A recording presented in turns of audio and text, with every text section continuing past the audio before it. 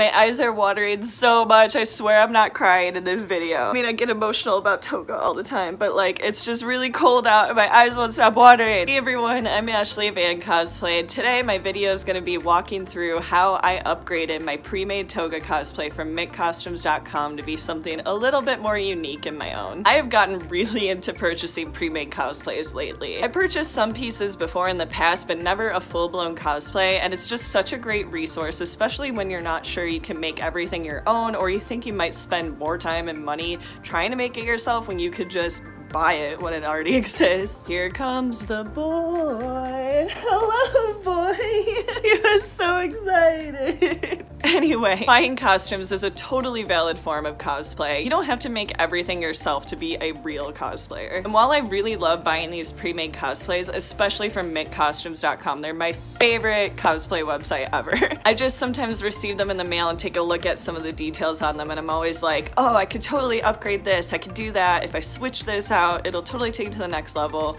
And while I've never really done that before or filmed myself doing it, I wanted to do this with this Toga costume so we could definitely take it to the next level and make it really cool. So I actually got this Toga cosplay secondhand from another cosplayer who originally got it from Miccostumes.com, so it was a really great deal. The Miccostumes Toga cosplay is honestly really great. It comes with so many accessories, it has the outfit, they even have a lot of versions on their website depending on what you're looking for, and this costume I think is just awesome. However, there were a few things I needed to change just because of the fit and some other things that I just wanted to change just to make it more accurate and a little more cool. So my costume came with everything in the picture that I'll show here. And like I said, it's really cool. The thing I liked the most was the fact that it came with this scarf, and it's pretty neat. Like the teeth aren't actually like dimensional, but they have really cool shading. It's soft and flexible, which I love because I can actually fit it in my suitcase because I have so many armor cosplays that it's hard to bring to a convention, so this is just nice. The outfit itself was really great too. However, the original skirt was like really short on me. Like I couldn't wear it anywhere. So I ended up purchasing just a nice pleated skirt off of Amazon, which I think looks better because it has more pleats in it, it's cuter, and it fits me a lot better. Another thing I swapped out immediately was I actually got another cardigan. The one it came with was pretty great, but I really like the oversized look more, so I purchased one in an extra large when I usually wear like a smaller or medium, and I think it just fits the look a lot nicer. And I think the last thing that I upgraded so far was this is the scarf that came with the costume, and like it works, it's good. It gets the job done, and this guy was only about $5 on Amazon. It's a little necktie, and you put this under your collar so that'll be hidden, and you got actually like little nice bow, and I thought it was just a nice upgrade, so I did that. Another thing I wasn't really crazy about was this mask. It's just kind of like the size of it is a little weird, like it's okay, but it's just, I didn't really like it being the blue color. I wanted it to be black, and these like tubing pieces are just, they look a little goofy to me, so I knew I could make something a little bit better. So I just went ahead and bought this regular black COVID mask, which you need at conventions anyway, so it was a good investment. And this mask actually has 3 layers in it and a filter pocket, which is really nice. I wanted that because my plan is to actually cut into the first layer and add the tubing details to it. But because it has so many layers to it, it should be totally fine at a convention. Otherwise, I could put another mask underneath it, but I just really wanted to update it, and this is so much more comfortable. Like it goes around the ears instead of the back of the head, it'll be a lot easier. So we'll take a look at some of the supplies I bought so far. And to keep in mind, these supplies I'm about to show you are all household items. I did get them all on Amazon, I'll put links below. But you can find these products probably at your local dollar store or grocery store for a little bit cheaper. I was just kind of lazy, so I just wanted to order from Amazon.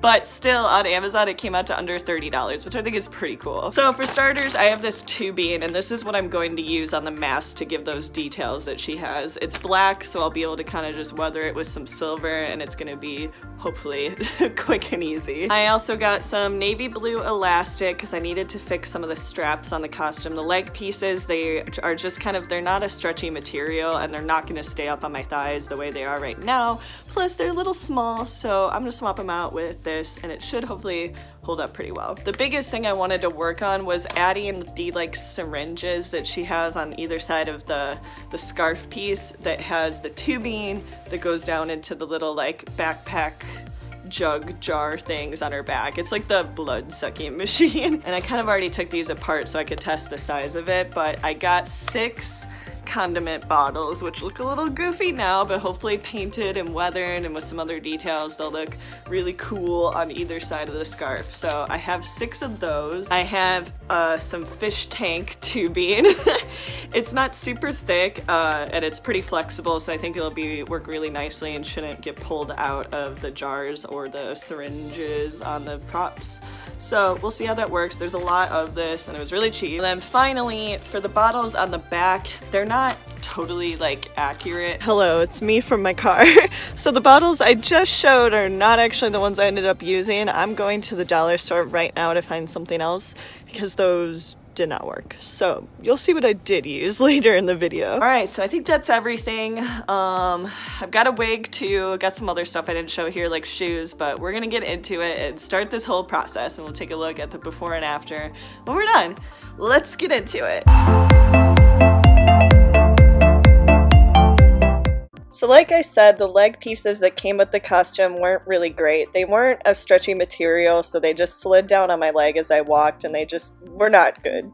So I grabbed my navy blue elastic and started measuring it out on my thigh. I slid the elastic through the little bag pieces and then I just stitched the ends together so I could just slide it up my leg with no Velcro. These looked so much better and didn't slide down. To get started on the new mask, I put it on my face and then marked with chalk where I wanted the tubes to go.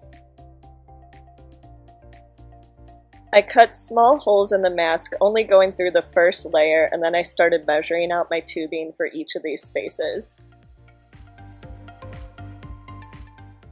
I cut the tubing long enough where the tension of it being in the holes actually kind of held it in place, but I still used glue anyway.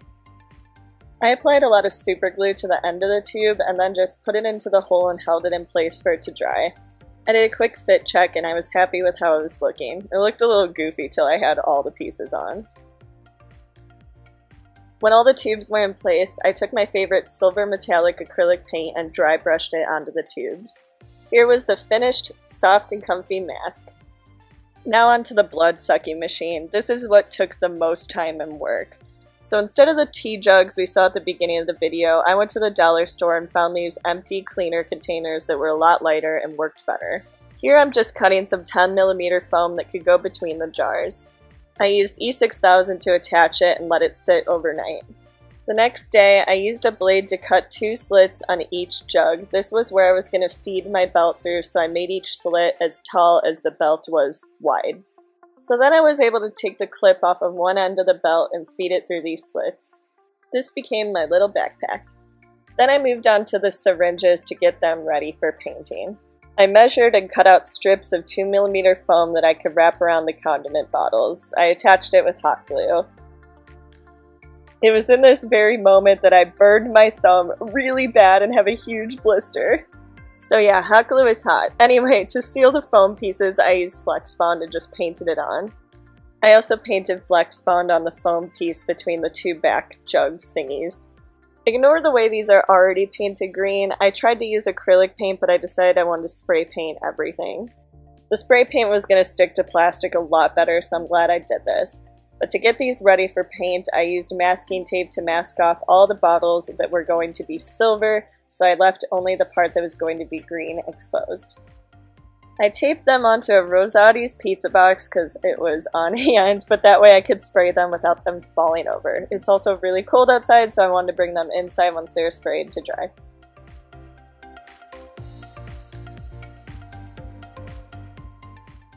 Here are the syringes and the back jars after being painted. Once that was dry, I then masked off the green part of the syringes so I could paint the rest silver. I always wear my best outdoor footwear. Everything was fully spray painted now. I just peeled off the masking tape and did some weathering. As always, to weather, I used some black paint mixed with a little bit of water and brushed it all over my props. I then wiped it off with a paper towel until I got the kind of like messy, weathered look I really wanted. I did this process on the top and bottom and kept going until it was built up just how I wanted it. I had a really fun stabby knife prop that was really cheap and looks pretty cheap. It was just $4 on Amazon, so I decided to use the same watered down black paint technique on it, and later I did actually add some fake blood. I also used some silver metallic paint and dry brushed it onto the black areas just to make it look a little more worn down and weathered and like actual metal. As I got closer to being ready to assembling everything, I needed to drill some holes in the bottom of these bottles so that I could insert the tubing into them. You could use a drill, but I just had my Dremel on hand. I just kind of shoved it in and I moved it around a little bit in the hole until it was wide enough to just barely fit the tube in nice and snug. Finally, I was able to stack these syringes into pairs of 3, well, I guess that's not pairs, into triples, whatever. I stacked the 3 on top of each other and just kept them attached with hot glue. I ended up adding a little bit of super glue in the middle too, just to make sure it's nice and secure. At this point, I started to realize the scarf wasn't going to be able to hold the weight of these syringes on it. So I ended up cutting a long strip of 10mm foam that would be able to go on the inside of it and kind of force it to be pushed like outward a little bit. The tension kind of held it in place, but it was just enough to add a little bit of structure to the scarf so it could hold my props. It was also removable so I could travel with it.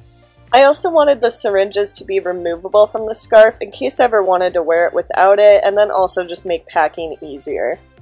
So I decided to use some sewable Velcro.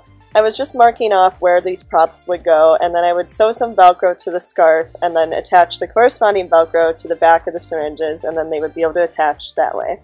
The best way to attach the Velcro to the syringes was to score the surface of the foam first and then use hot glue to attach it.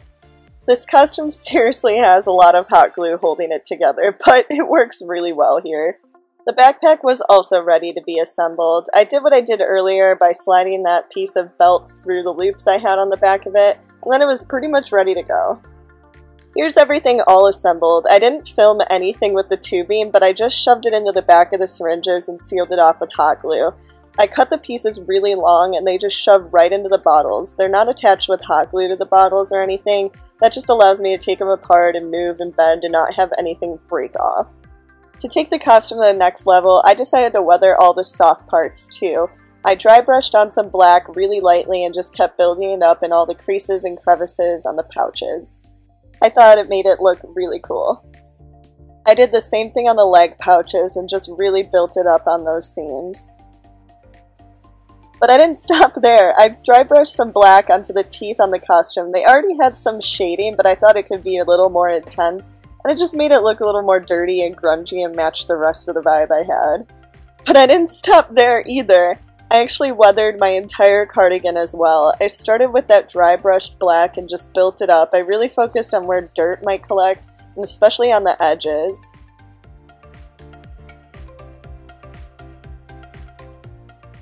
And then I added fake blood. I used a really brown red and even mixed it with a little bit of black and a lot of water. I focused this on the edges of the sleeve and on the bottom of the cardigan.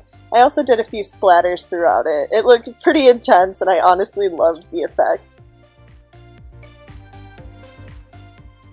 I also tapped on my brush when it had a lot of paint and water on it, and that added some tiny splatters all over the place. It looked so cool. I thrifted my shoes on Poshmark.com. They were basically perfect. All I had to do was cut off the little tassels on them. I thought they looked amazing. Okay, so this wig needs a lot more help than I was expecting. Like, I knew it needs some work, but like, oh my lord. Alright, so I made a little bit of progress on the wig. I didn't actually film it because I just didn't know how it was going to turn out. But the biggest thing is because this wig, the base wig, is just kind of like a bob and the things clip on top of it, but I wanted to actually have it look like it's pulled up into these pigtails. So underneath these buns, I don't want to take them off because I was wrestling with them, but underneath the buns, I brought these hairs up into a rubber band because a rubber band holds wig hairs a lot better. But I brought them up into little ponytails here, and then I just clip this bun right over top of it. If I didn't leave this top layer out and have it fall over top of it, you can see straight through the wig. Like, this is the wig hood underneath it, so that's not a good look. So I left this top layer out here, and I'm gonna hairspray this so it doesn't go flying everywhere, but this just kind of fans out, covers that up. I'll get this organized how I want, but it's gonna cover up so you don't see the wig cap underneath. So yeah, this wig needed quite a bit of work. The first thing I did for the buns was kind of pin down the parts that I wanted to be the actual bun and pull out the little hairs that I was going to make kind of like the little spiky flyaways.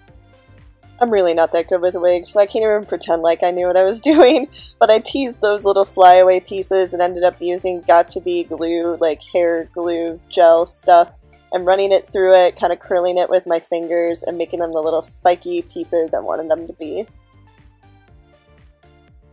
I also used my hair dryer to kind of force the hairs in the direction I wanted and used my got-to-be hair spray this time and kind of froze those pieces in place. Honestly, the second I put my head neck gear props on, it kind of messed up the wig a little bit anyway, so I did more work than I really needed to. Obviously I had to trim the bangs. I trimmed them to right below my eyebrows. I didn't film it because it was awkward. I also realized using super glue to keep some of those little flyaway pieces in place worked really well. This is so unflattering, but I don't like when my wig bangs are flat against my head, so I use a round brush and my hair dryer to kind of give them a little bit of curl and make them floofier. I trimmed and added some face framing layers to the side pieces. They're also really heavy and thick, so I used some thinning, texturizing shears to take out some of the hairs on them and make them a little fluffier. Alright, so it's been about, I guess a week or so of me working on this costume.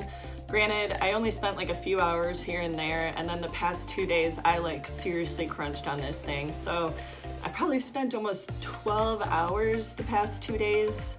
So math.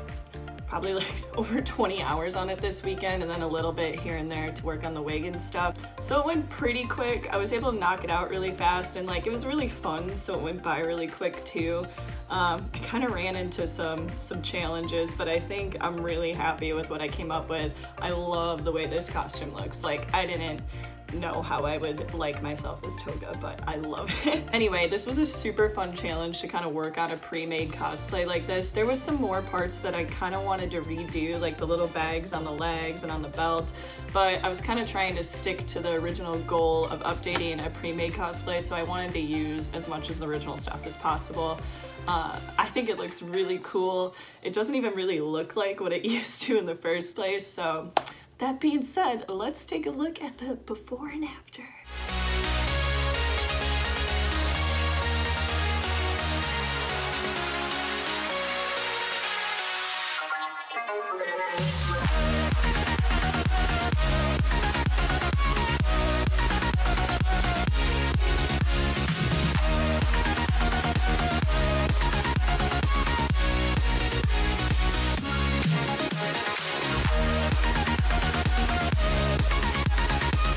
Thanks so much for watching, everyone. If you'd like to see me do some more videos like this where I work on a pre-made costume and kind of make it my own, let me know, or if there's anything else you want to see, please let me know in the comments. It really helps to know what everybody would like to see more of. If you also have any other characters or costumes you could see me doing this type of thing for again, also let me know. I would love to work on some more stuff in the future. So be sure to follow me over on Twitter, Facebook, Instagram, YouTube, and TikTok. I'm Ann Cosplay on everything. I'll see you guys next time.